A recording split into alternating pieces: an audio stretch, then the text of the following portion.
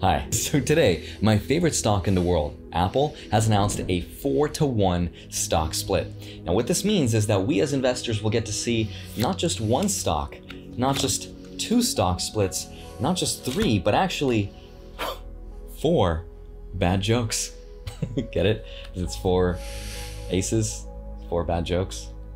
Now what this means is that on August 24th, for every 1 share of Apple that you own, you will get 3 more for a grand total of 4. And that is how... He's wrong. Andre Jick is wrong.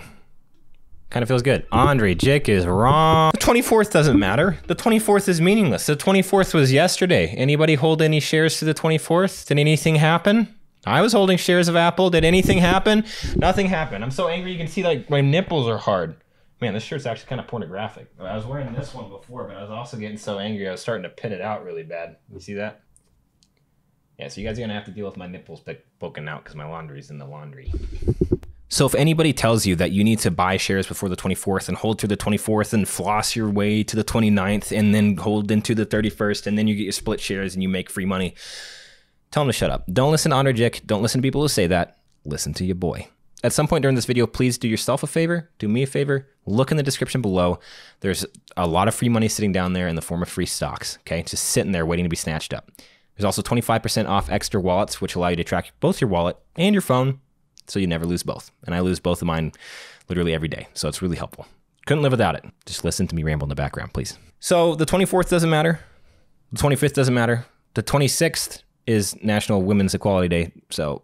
And then the 27th doesn't matter. The 28th, who cares?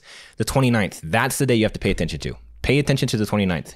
That is Apple's and Tesla's split date. Hi. Yeah, this is kind of awkward. I was about to post this video and I realized I made a mistake. Now, I know what you might be thinking. You're thinking, wow, Adam, that's pretty ironic considering you just made fun of Andre Jick for making a mistake. Well, maybe I'm roasting him not for the mistake, but because we were gonna make a video together and he ghosted me. I'm sorry. Oh my God. Oh, these allergies. My mistake was that the 29th is a Saturday, and Saturday is for the boys, so you should pay attention to it, but really the 28th is what is important regarding the splits. That is Tesla's and Apple's split date. So if you hold in to close on the 28th and then to open on the 31st, you will get your split shares. Now you might also be thinking, why did Andre say the 24th? Did he just pull it out of his hat like another magic trick? No, that is Apple's record date. And when you read the description of the record date, it's pretty confusing. For example, here's how CNN describes it. Monday marks the first key moment in the split, the record date. This determines which Apple investors will receive additional shares on Friday, August 28th. And that is so misleading it makes me want to jump off a cliff. The 24th, the record date, is nothing more than a formality. It's an accounting issue. It is not an investor issue. You do not need to worry about it.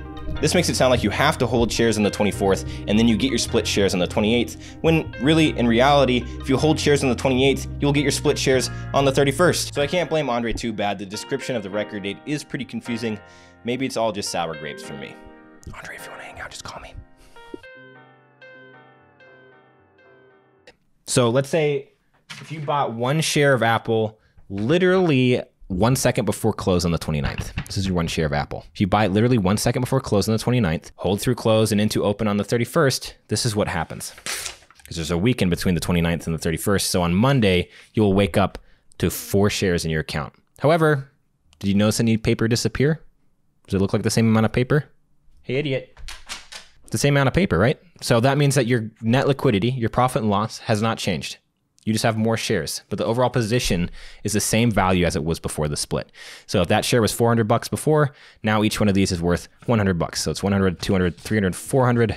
It's worth exactly the same amount. So nothing really changes from an investor perspective. You might see a little bit of a boost on announcement day, but that boost is kind of artificial because that boost in stock price, because it's not based on fundamentals. Nothing fundamentally changed about the company. So eventually that boost will correct back down. You might not really see when that happens because it's going to be mixed in with all the normal trading. But since it's not based on fundamentals at all, nothing fundamentally changes in a company when they undergo a stock split. You're going to see that correct back down after some point. So your profit and loss does not change, okay? Unless you happen to buy before the hype and you rode that up. From a theory perspective, a stock split has no effect on profit and loss. So if it doesn't affect profit and loss, why do companies do it? Why would they bother? Seems like a lot of extra hubbub for nothing. Well, there's two reasons why they might do it. The first is it allows investors like you and me to participate in trading in their stock. And by that, I mean, if Apple had never done a stock split, and they've done 4 in the past, if they had never done a stock split, they would be trading at roughly $24,000 per share. And I don't know about you, but I can't cram that into my portfolio. Some people aren't willing to have their entire portfolio be literally a single share of a company. By doing stock splits like this and reducing the price per share, but keeping the same market cap, then it allows smaller investors, Robinhood investors, investors like you and me, to hop on board and participate in buying and selling the company stock. So they do that to allow people to participate, which kind of leads into the second reason they do it, which is to improve liquidity. If you have more people participating in buying and selling the stock, you're going to have more volume traded per day, which is going to squeeze the bid ask together, make it more cost effective and cost efficient to buy and sell the stock. Everyone's happy. One company who's never done a stock split, because stock splits are not required by any means, is Berkshire Hathaway Class A. So those shares have never undergone a stock split. In fact, they're trading at $319,970 as of today. I'm not joking. The reason Warren Buffett did this is because he wants like-minded people, like-minded investors investing in Berkshire Hathaway. Those like-minded investors are forced to be long-term, forward-looking, growth potential fetishizing investors that look forward. Because if you're going to spend $318,000 on one share of a stock, you're not trying to get the little tiny price fluctuations. It's more for long-term growth. A better defense for that really is that the bid ask is really wide, because the volume is barely over 1,000 a day, while Apple's is like 40 million. The bid ask is thousands of dollars wide, which means there's an upfront cost to buying a single share of Berkshire Hathaway Class A.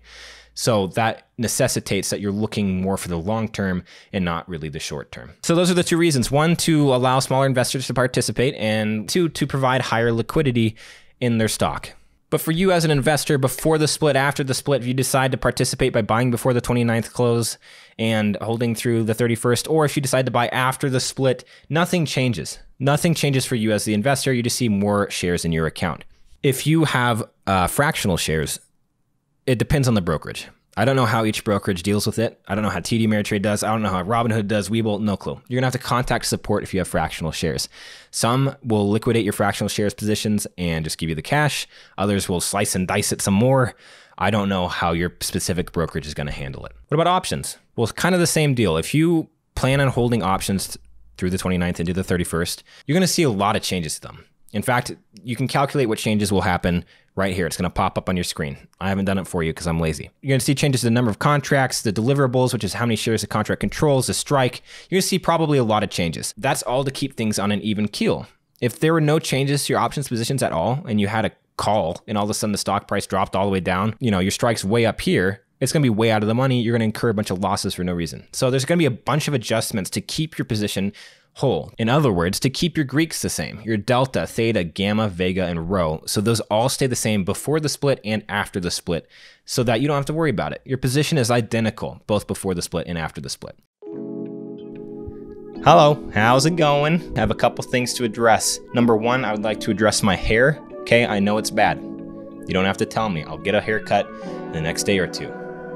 I'm sorry. Secondly, I say that nothing really changes about your options, like you shouldn't worry about it at all. And that's not entirely correct. So yeah, your Greeks stay the same. So your overall Greeks for the position are the exact same. But with these really weird options where the strikes are different and all the changes we discussed, the liquidity for those options tends to decrease after the split and also dry up very quickly, because there's only a limited amount of these weird options.